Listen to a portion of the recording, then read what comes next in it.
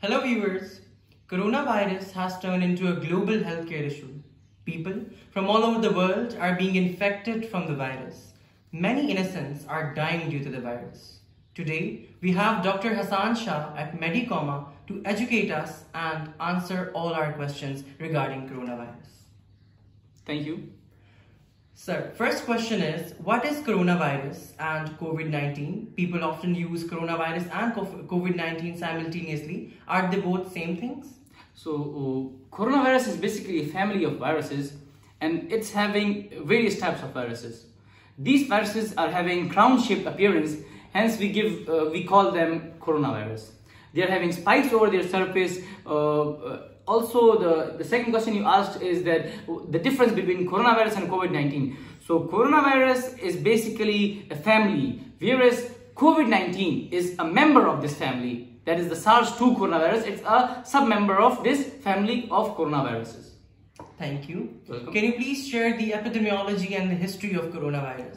Okay, the history of coronavirus dates back from 2002, where the first epidemic started in China, and in 2002 this epidemic was caused by SARS coronavirus, and the disease was called Severe Acute Respiratory Syndrome, SARS, and this was a typical type of pneumonia which was having a mortality rate of 9%, and this causes a lot of fatalities, near 800 to 900 fatalities in the China. The second epidemic was caused in the Saudi Arabia, and this was caused by MERS coronavirus, and this MERS coronavirus is basically Middle East Respiratory Syndrome, and it has a fatality rate of 35%, which is too much.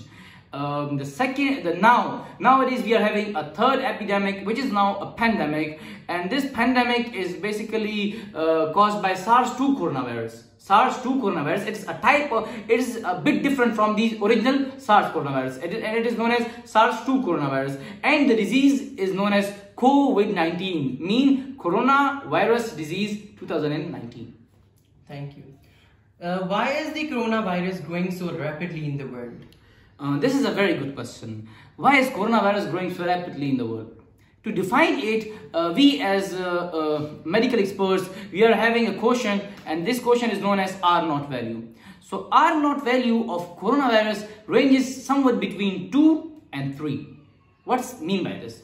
What's the meaning of this? It means that coronavirus is having an R0 value of between 2 and 3, means if I am infected with coronavirus, if I cough, 3 more people can be infected. If they cough, 9 more people can be infected. If they cough or they talk with another person or they communicate with another person, 27 more people can be infected with coronavirus. So it is growing exponentially. That's why this infection is spreading so rapidly.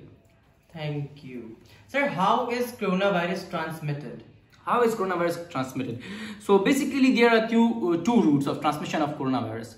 The number one route, that is more common route, is by the aerosol or respiratory droplet, and these respiratory droplets are when if a patient of coronavirus communicate with others and he coughs, he talks, these virus forms airborne droplets.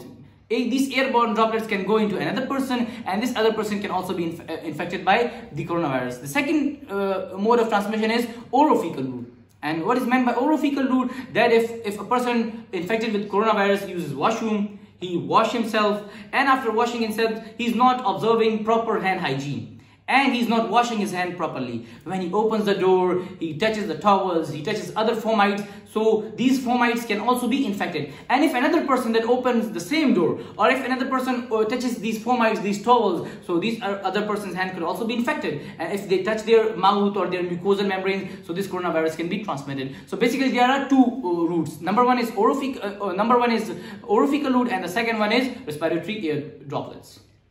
Thank you. Can you please share the pathogenics of coronavirus? Pathogenesis of coronavirus. It basically means that how is this coronavirus caused? What is the mechanism of causation of coronavirus? So first of all, it is transmitted by this route, by droplet infection. Whenever coronavirus gains entry into your mouth, first of all, it will infect your throat. It will infect your upper respiratory tract, and you can develop features of upper respiratory tract infection like coryza, like rhinorrhea, like stuffy nose, like blocked nose, and you will have a very painful throat. You can also have dry hacking cough. So these are initial features. A person can also be asymptomatic. 90% or 80% of the time the person will be asymptomatic. Okay, now if a person had these upper respiratory tract features, he can recover by itself 80 to 90% of the times. But what is the danger? That if this virus gain entry into your lungs, when this virus enters into your lung, it reaches the alveoli. Alveoli are pouch-like sacs, and these are basically the functional units of your lungs. So these alveoli are lined by certain cells, and these cells are known as pneumocytes.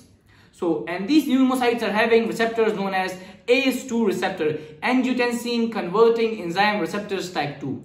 So the coronavirus will attach to these receptors on the pneumocytes, and then it will gain entry into the pneumocytes, where a virus will replicate and it will duplicate its number. It will use your machinery, your cellular machinery, to multiply. And when it will multiply, there will be a lot of inflammation, and as a result of inflammation, there will be consolidation of your lungs, consolidation of your alveoli, and your alveoli will be collapsed. Your alveoli will collapse. A second feature will develop, that you will have a lot of inflammatory cells in your alveoli, and due to these features and this inflammation, person will not be able to breathe properly, and if he's not able to breathe properly, so the gases exchange will be decreased, and as gases exchange will be decreased, so the oxygen concentration in the person's blood will decrease, and this condition is known as hypoxia or hypoxemia. And when a person develops hypoxemia, so this oxygen concentration decrease can lead to severe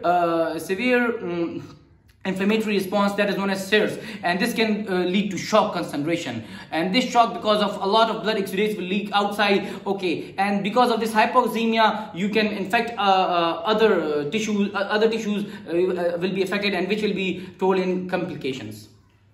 Thank you, sir. Can you please share the complications of coronavirus? So taking the story ahead, our story was that we had a coronavirus infection in the lungs, which causes pneumonia and a lot of inflammation, and as a result of this inflammation, we are having hypoxemia. So the blood concentration of oxygen is decreased, and due to which you will have low perfusion of your vital organs, that are kidneys, your liver, your brain, your heart. So because of low perfusion of kidney, you will have decreased urination and kidney failure. Because of low perfusion of liver, you will have liver failure. Because of low perfusion of your brain, you will have neurological deficits. Because of low perfusion of your heart, you can also have infarction of your heart. So these are conditions. These are conditions that can lead to the death caused by coronavirus. Thank you, sir. How can medical experts diagnose coronavirus when it comes to the diagnosis? Okay. The coronavirus, the diagnosis of coronavirus is basically divided into two types. That is a specific diagnosis and a non-specific diagnosis. So specific diagnosis is done by a certain test known as PCR or nucleic acid amplification test. The non-specific diagnosis of coronavirus can be done by X-rays, and these X-rays are very important because on X-rays you can find ground glass appearance. This ground glass appearance is pathognomonic, and it can be found in other diseases, but nowadays it is pathognomonic for coronavirus. You can also do a CT scan and biopsy, not biopsy, sorry. You get the ultrasound, and on the ultrasound you will see B lines. Thank you, sir. There's a lot of discussion going on about the treatment of the patients of coronavirus, or the treatment of coronavirus. Can you please explain that? So the treatment of coronavirus, sadly, we do not have a drug that can treat coronavirus. Basically, we do not have a drug, but a lot of theories suggest that certain antiviral drugs, protease inhibitors, and certain other drugs such as chloroquine phosphate, they are having efficacy against this virus. We can also use paracetamol-like drugs to reduce the symptoms of the coronavirus. We can use other anti-inflammatory drugs, we have to decrease the complication. And to decrease the complication, we have to ventilate the person. Thank you. Can you please explain that how can people prevent or the prevention of coronavirus when it comes to transmission? So dear viewers, it is a very important point, and I have to stress on this point that how to prevent coronavirus. In the start of this session, I told you about the R0 value. R0 value, which tells us about the degree of spreadability, that coronavirus is exponentially spreading from 1 to 3 to 3 to 9 to 9 to 27 and so on. So we have to reduce this, and how will we reduce it is self-isolation, is self-quarantine. If we do, if we stay in our house, we don't go out, so the number of infected person will decrease.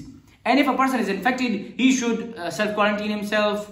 Secondly, if a person is infected, he or she should wear masks, and these surgical masks are having absorbent on the inside of their surface. So when they cough, the droplets will be absorbed. The second thing is to having proper hand hygiene. Proper hand hygiene is very important because this hand hygiene will prevent from spreading the infection. Second thing is don't shake hands, don't touch the surfaces, and use other techniques. So if you're already having crisis of medical, these masks and instruments, who should use the mask in the first place? This is a very important question. WHO guidelines regarding masks is that masks are only recommended for healthcare workers and those people who are infected by this virus. Why? Because there is a shortage of these masks globally, and if everyone is wearing these masks, so the person who actually need the mask will not have these masks. So only the healthcare workers and the person who are affected should use the masks. Thank you, sir. So now I feel like now it's time to bust some myths, 2 or 3. Has coronavirus anything to do with the temperature and weather conditions?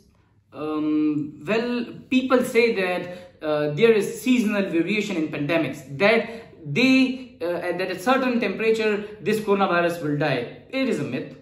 There are no scientific theories regarding it, because coronavirus is happily living inside your body and your body is having a temperature of 37 degrees centigrade. So you have to think about it. People also often talk about using onions and garlic when it comes to treatment of coronavirus or to prevention. This is an important point I forgot in telling you in prevention, that people who are immunosuppressive, people who are critically ill, and people who are having immunodeficient, they are prone to develop this infection. And people who are strong, people who are having strong immune system, they will not develop this infection. So how to boost our immune system? We should use citrus fruits. And what are these citrus fruits? Citrus fruits are basically lemons, the oranges. These fruits, they can increase your immunity, they can boost your immunity. Secondly, we have to hydrate ourselves. We have to drink a lot of water to boost our immunity. Thirdly, we have to sleep, because sleeping also increases our immunity. The last myth is people are often confusing vaccine as something which will treat coronavirus. Can you please explain? Okay, so here I will share you the concept of vaccination. The concept of vaccination is that vaccine is a wonder.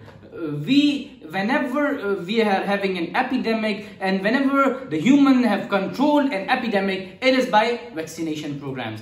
And what is the purpose of these vaccination programs? These vaccination programs, they basically, when you vaccinate a person and you vaccinate a person, this person will develop antibodies against these vaccines.